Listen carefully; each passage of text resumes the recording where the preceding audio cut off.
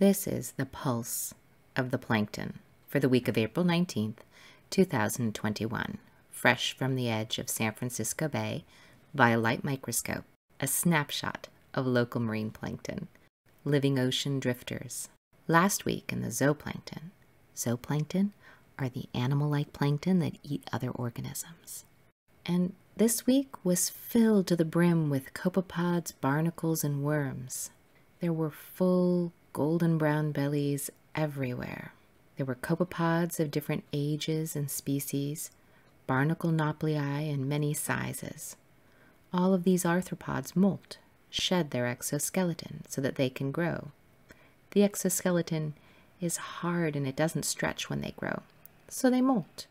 Early in the week, at low tide, there were many polychaete worms, well fed and growing fast. Polychaetes are bristleworms. See the bristles? They're called chaetae. Here, on this worm, there are spots on the little stumpy leg-like bumps. Those bumpy nubs are called parapodia. And here's a phoronid worm larva. The adults are called horseshoe worms. Last week in the phytoplankton are the plant-like plankton that make their food from sunlight, water, and carbon dioxide.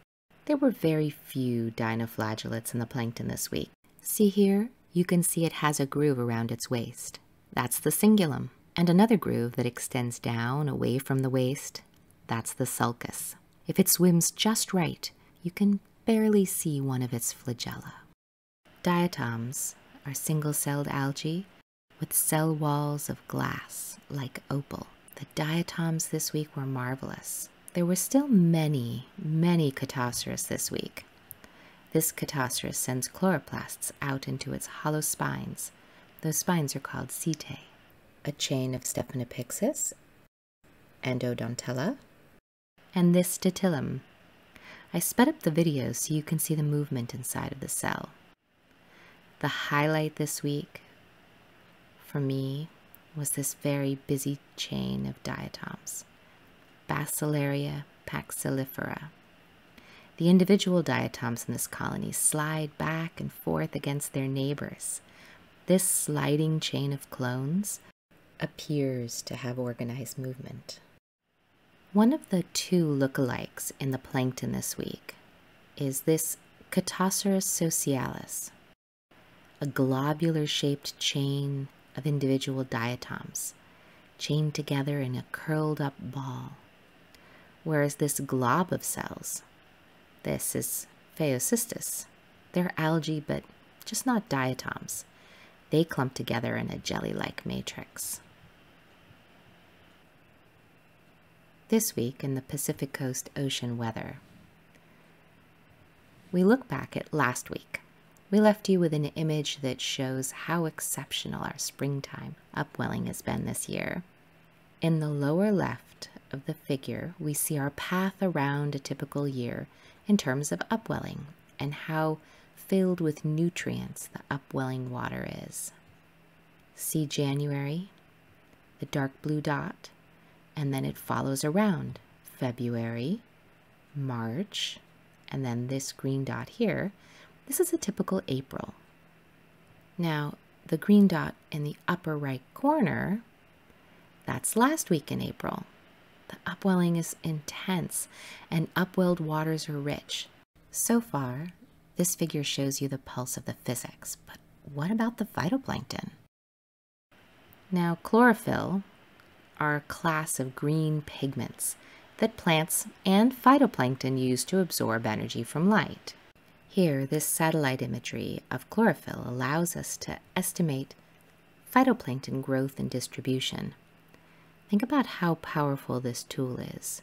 You can see plankton from space. The alternative would be to count all of the phytoplankton on the sea surface, all at once, every day. From years of this data, we can relate chlorophyll to upwelling and the nutrient concentration of upwelling waters. Now we can put it all together and back in the path of our typical year. See how we typically dance through this relationship between physics and biology? here, watch as we trace our way in weekly dance steps through 2021. Follow the dot, as each new dot shows where we were during a week in 2021. This week's dot, up here. Upwelling is back down, and the richness of that upwelling water remains high. And for the phytoplankton, we've slipped into their sweet spot. Upwelling is strong enough to bring up the nutrients and fuel phytoplankton growth, but not so strong that the physics reduces phytoplankton by pushing them offshore or mixing them out of the surface through features like eddies. Where will our next step land? That was the pulse of the plankton for the week of April 19th, 2021. Hey, it's Jim Metzner, and you've been listening to The Pulse of the Plankton. Now, if you've enjoyed this program, I would encourage you to find and support your nearest national marine sanctuary, because wherever you may live, the plankton of this planet are always downstream.